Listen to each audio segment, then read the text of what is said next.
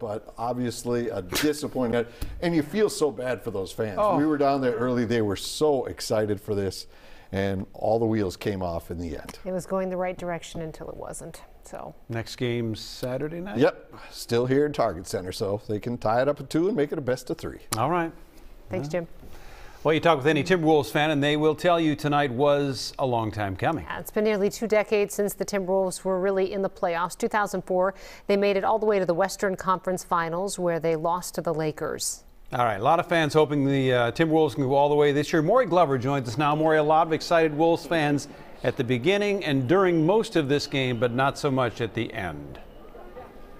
Well, that's right. The excitement was clearly palpable tonight at the Target Center, but the fans say they were excited to see NBA playoff basketball come back to downtown Minneapolis.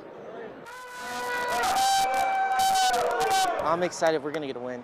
After years being left out in the cold of the NBA playoffs, Minnesota Timberwolves fans are ready to howl.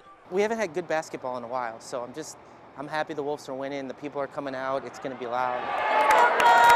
With the Target Center hosting only the Wolves' second home playoff game in 18 years, we got to bring that energy right now. Fans are happy to see the team return to its winning ways and people return to downtown Minneapolis. I think the city needs it. It's good to see, just coming out of COVID and everything too. Just good to see people out and about and, looking lively down here in Minneapolis once again. As much as I think this is a very pretty pub, I think it's prettier when it's full.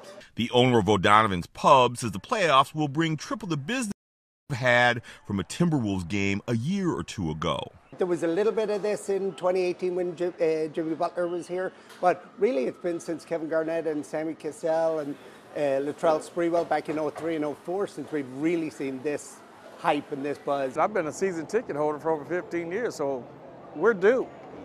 Long overdue. But Morris Matthew hopes sharing this playoff moment with his son will bring the Wolves a win. That's the only reason I'm here. Otherwise, I'd be at home watching it on TV. And unfortunately, it looks like he could have stayed home, but of course, we get another chance to see the Wolves win a playoff game here at Target Center on Saturday night. Reporting live in downtown Minneapolis, Maury Glover, Fox 9. Wish we had some happier